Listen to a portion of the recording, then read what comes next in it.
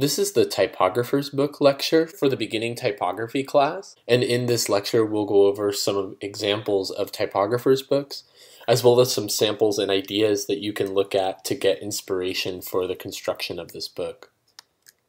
In this project you are tasked to create a book that showcases your research about a typographer through your written text, but also through your design of the book.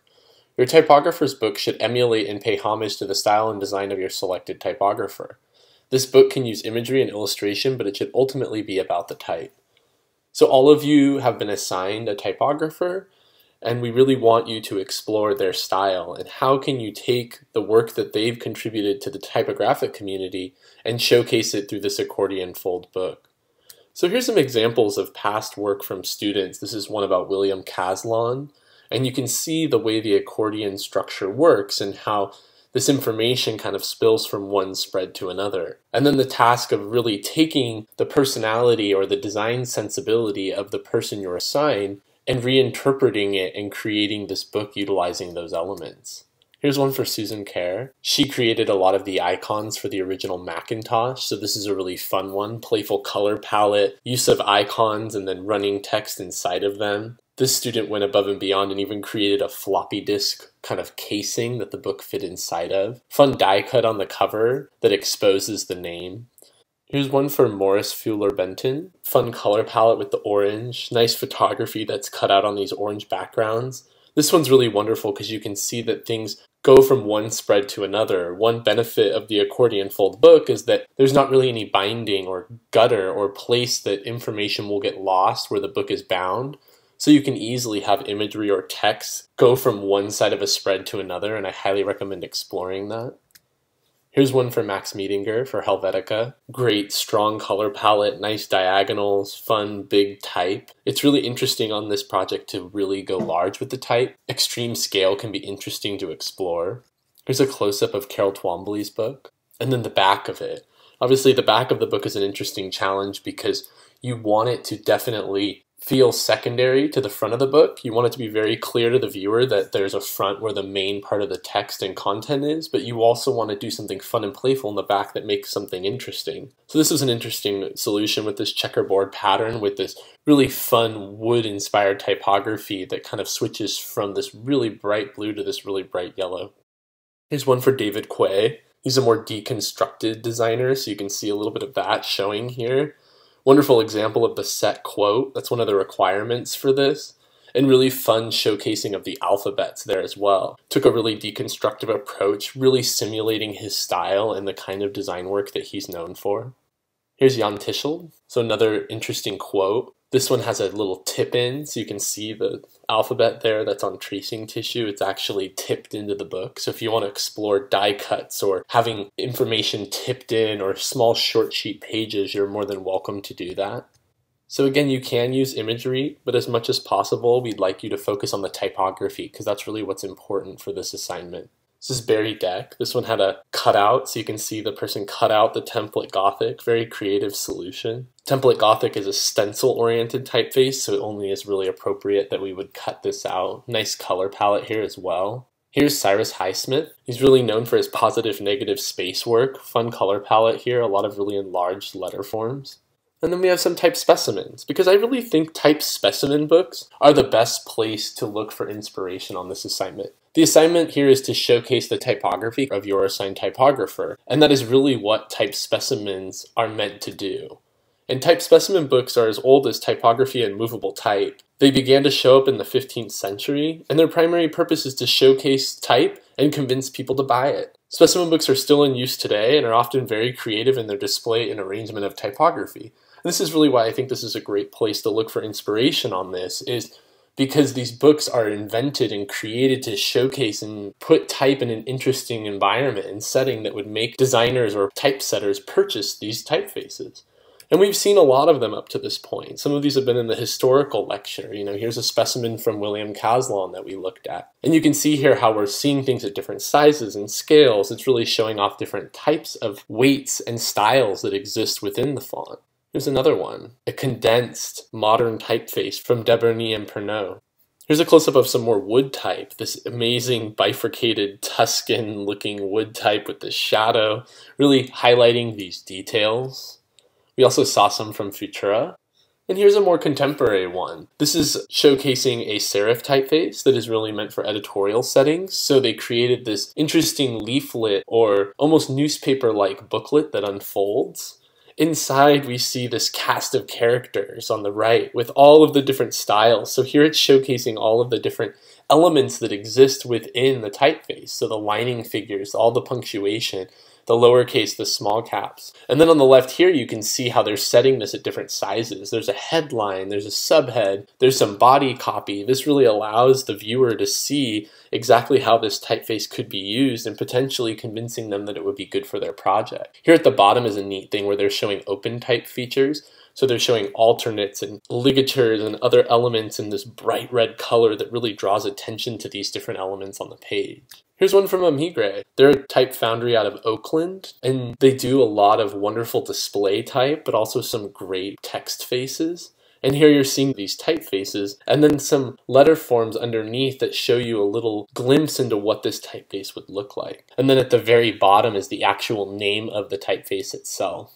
Here's one of their specimens. They are known for a little bit more deconstructive-oriented work. So here we're seeing them show that through this layering of typefaces, this setting that kind of almost becomes textural. Here's Ginger, a geometric sans serif typeface. It's very prim and proper and very straightforward, and so the specimen book is also that way. So a nice way of showcasing the alphabet on the left there. This might be appropriate for your typographer or the style that you want to take this. And then really interesting on the right, how they have some of the Latin-based characters and special glyphs, and then some of the numeral characters that they want to highlight on the right there. Then we have things like this. This is the quick brown fox jumped over the lazy dog, and I'm sure this is something you have all seen. It often shows up when we're looking at typefaces. And this is called a pangram. And pangrams are sentences that contain every letter of the alphabet. They range in length, and some only use every letter once, where others repeat some letters more than once. They are often seen with typography and specimens since they create a readable sentence that contains all of the 26 letters. So there's a lot of bang for buck here. We're able to not only see an example of one of every letter in that typeface, so obviously only lower or uppercase, but then it's also readable, so we can judge the readability and how easy it is to use and read this typeface. And there's a lot of these. You can even go on Wikipedia and find an entire list of pangrams. So maybe you want to potentially showcase the alphabet through these really large, interesting pangrams that you use. Maybe you pick ones that make sense for your typographer or the style and direction that you want to take the book. So here's another one, the 5 boxing wizards jump quickly. Here's another specimen book, another one that's a little more deconstructive. We see this layering happening here with type of different weights and styles. There's even some black outlined letter forms that are running over all of this that creates a lot of interest. So this could be a style that you need to pursue depending on the person that you've been assigned.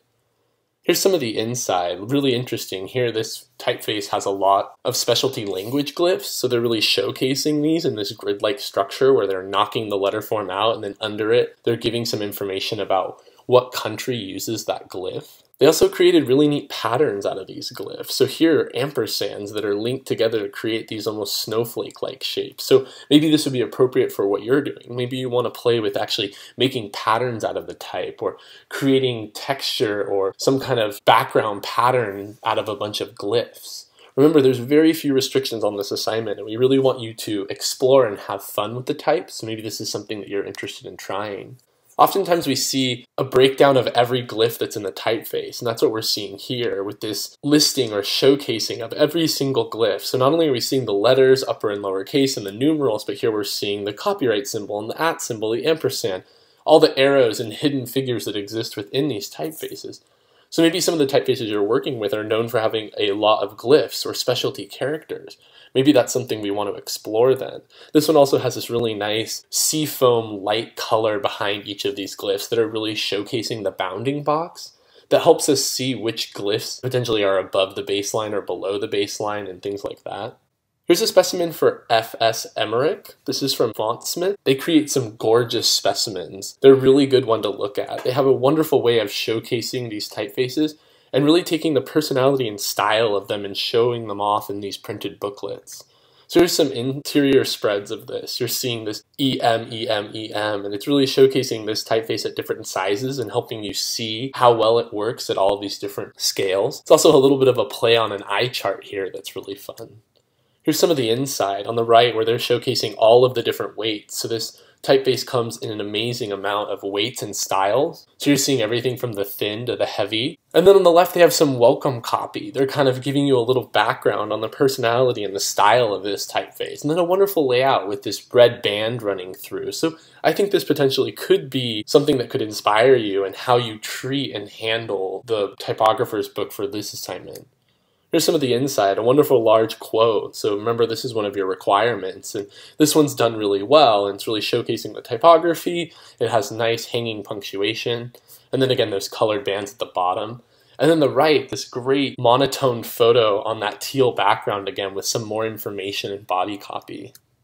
And then the back itself, it's showing all of the glyphs, and then it has the future starts now. So again, this even would be a good inspiration for the back of your book and potentially the way you want to handle that space and how it works in conjunction with the front. Here's a close-up of some of these things so you can see all of the different letter forms again. So they're showing all of the glyphs that exist within the typeface. This is the work of House Industries. They have incredible specimen books. This is one that recently came out for Yorkland Stencil. So it's a stencil typeface. They often work with French paper and really interesting printing methods. They frequently play with making lots of big type, and they have fun ways of showing off alphabets. So here's some. You can see on the right how they've run the alphabet vertically there. And then really fun color blocking and color play. Here's a list of all of the weights of Ames. So this is for another one of their typefaces, Ames. And you can see there all of the different weights and how they kind of build there from thin to black. Here's some more of the inside of the Ames specimen with the showcasing of the italic and the Roman, and then this really fun Ames-inspired polka dot background. So they're a very playful type foundry. They have a lot of fun, and there's a lot of style and history to the work that they produce. So that would be something that definitely would want to be integrated if you're working with House Industries. This is a specimen book from Klim. It's a wonderful type foundry from New Zealand. It's run by Chris Sowersby, very talented and prolific typographer, and he's really known for creating very well-crafted typefaces that are frequently used for large editorial projects. And so you'll see that style within the specimen. This wonderful waterfall on the right, where we have science so big, and then the words get longer and longer, or there's more and more words. So then as we look down the page, we're able to see the same type smaller and smaller. So that's another strategy we frequently will see. So by the time we get to the February 19th, 1473 to May 24th, 1543, we can really see this typeface at a smaller size. It really helps us see how versatile and useful it is. And then on the left, we have body copy specimens, where we're really able to see different settings of this typeface. So this is a very straightforward way to show type specimen, but it's also really successful and really true to the work of Chris and Klim. Here's some close-ups of some of the inside. So here you're actually seeing the labels. So FF Unit Slab Ultra 55 point. So oftentimes when type specimen books are produced, they have little labels that help identify and tell us what exactly the setting we're looking at is. Usually it's the weight, the typeface, and the size. So that really helps us understand what we're looking at and potentially make decisions about what typefaces we want to use. And that might be something that you want to incorporate into your typographer's book. This is another wonderful specimen. This is from Typotech. They're a type foundry from Europe, and they create incredible typefaces frequently for editorial projects, and they often feature amazing multilingual support. And this was a wonderful specimen they made all about large, medium, and small text. And what's neat about it is it has some cuts into the specimen that actually allow us to flip and change these different pages. So it allows us to create this kind of mix and match scenario where we can look at different typefaces together on one page. It's almost like those books when you were a kid that mix the head and the torso and the legs of different characters. But here we can really do it with typography to allow us to explore all of these varieties of typefaces and settings. It's a really creative solution. They have other wonderful specimen books as well, and it might be something that inspires you on this project. Here's one that I found for Felice. It's just a very elegant and classy type specimen, as it says here, wonderful navy with gold. Color can be such a powerful tool on this project and something that you might want to explore of how do you use a color palette that really does justice to your typographer. And here's some of the inside, that red again, and then a wonderful weight listing on the left that's centered, showcasing everything from light to black. And on the right, we have just some general information about the typeface, who the designer was, the different features it contains, what foundry it's from, etc. Here's one from Register Type. This was a neat way to show different weights, where there's just one R, and then we're seeing this across, so it gets lighter and lighter and lighter, and then that lowercase a gets heavier and heavier, and then eventually we have the full weight listing here. So you can even look online. Most of these type foundries have different images or specimens to showcase their typefaces. You might even look if they sell their typefaces on a place like MyFonts or somewhere like that, because they need to have images that showcase what their typeface looks like in use. And that potentially might be very helpful for you from a visual standpoint to give you a jumping off point.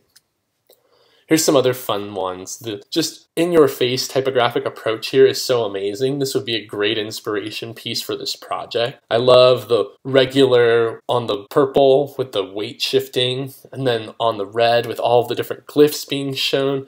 They're showing off and talking about different attributes of the font. It's just really fun color play and very much about the type, which is really what we want to do on this assignment. Here's some more specimens from Fontsmith. This is for Silas Sands. So it's a series of booklets that they produced. And on the inside, you can see how they're really showcasing the typography. Here's a fun one where they have these short sheets or these tip-ins in the middle in pink that feature some other features. This one particularly is looking at the lining figures, and you can see how those figures perfectly line up. Here's some more of their specimens where they're showing large type and numerals again. And then if you look behind, they're showing body copy and how those things set.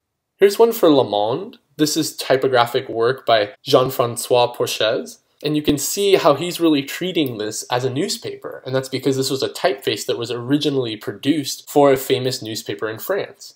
So he's actually using the different typefaces within the Le Monde family to create this wonderful newspaper specimen. And then on the right, this gorgeous approach where we're really seeing the different weights, and then we get to see a full character set or almost full character set for each of the different sans serifs and different weights themselves.